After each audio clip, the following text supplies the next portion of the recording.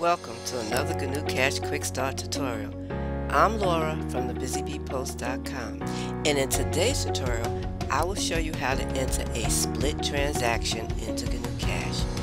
If you like my tutorials and find them helpful, please subscribe and don't forget to give a thumbs up. Let's begin.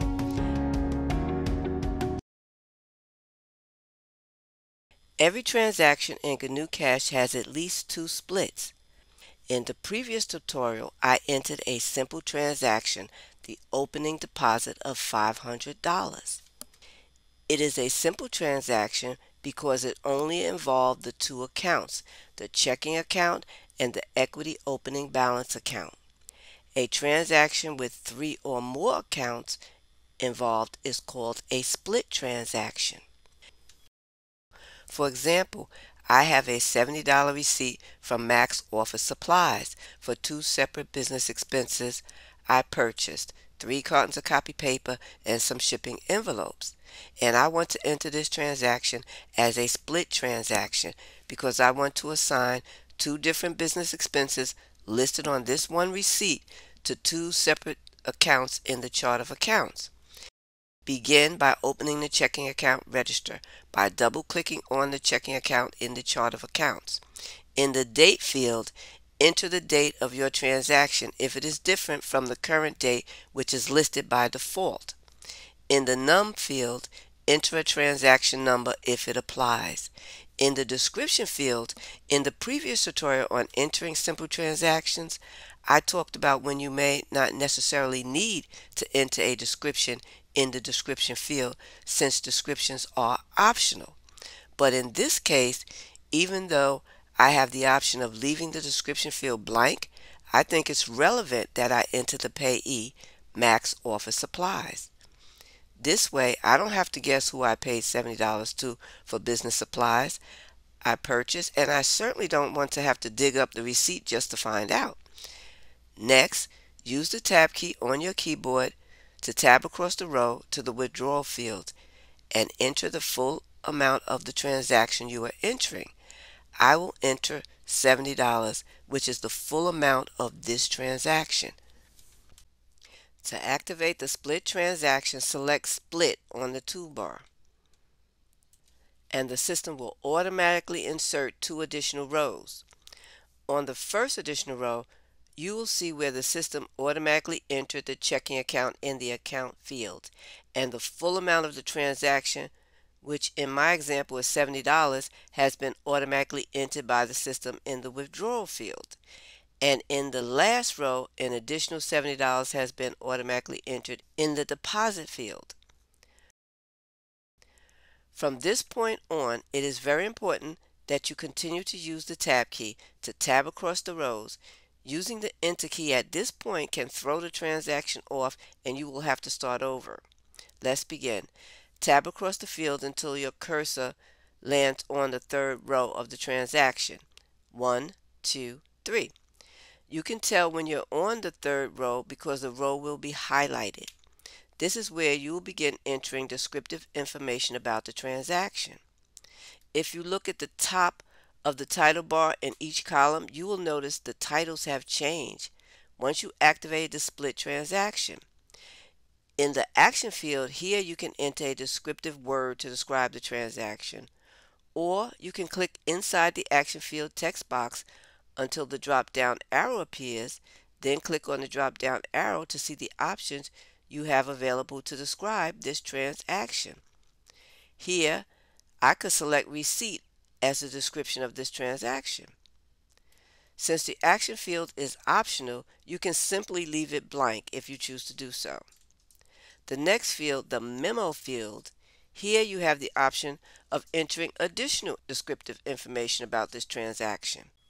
In this example, I entered the payee in the description field, Max Office Supplies. So now I know who I paid, but how about what did I pay for? Here in the memo field, I can enter 3 cartons of copy paper.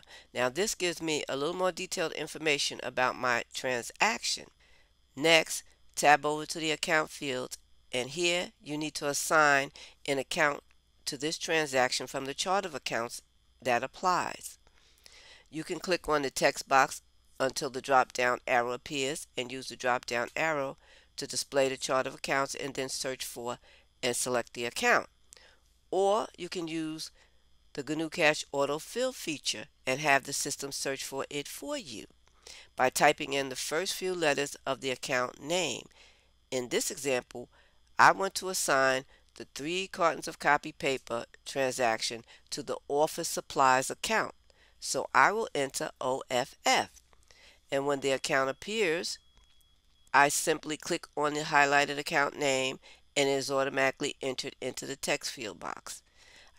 I don't know about you, but I like that autofill feature.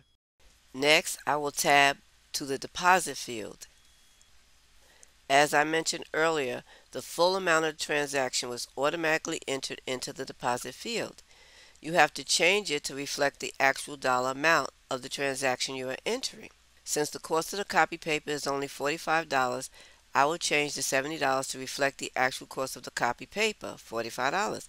Now I have one more item to enter, so I need an additional row to enter the last item on the receipt.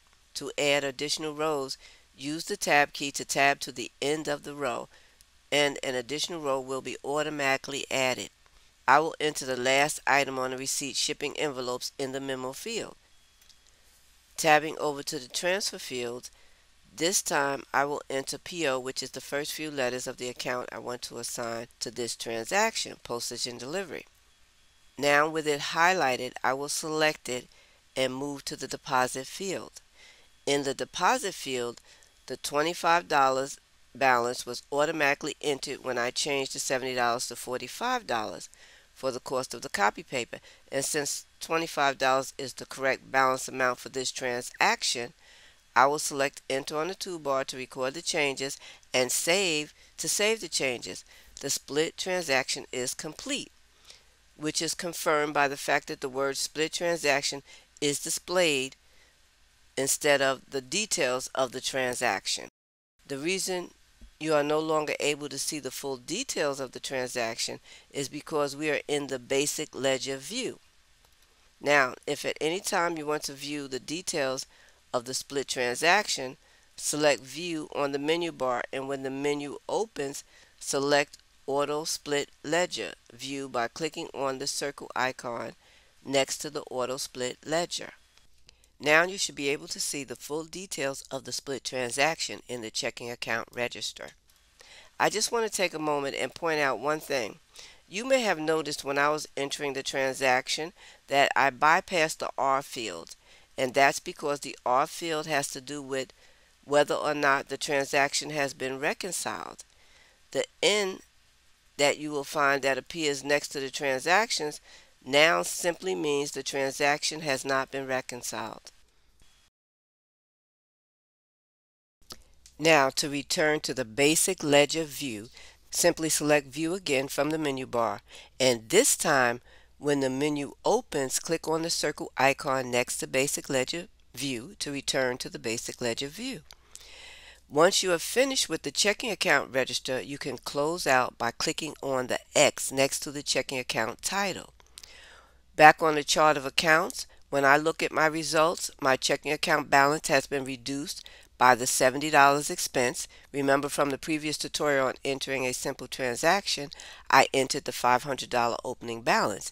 Now the new balance is $430, which is correct. And when I look at the expense category, I can see it is tracking the $70 expense, and in the expenses sub accounts, I can see that the $45 was spent on office supplies and the $25 was spent on postage and delivery. In summary, a split transaction gives you the option of breaking down a lump sum transaction and assigning the individual amounts to different accounts in the chart of accounts that the transactions apply to.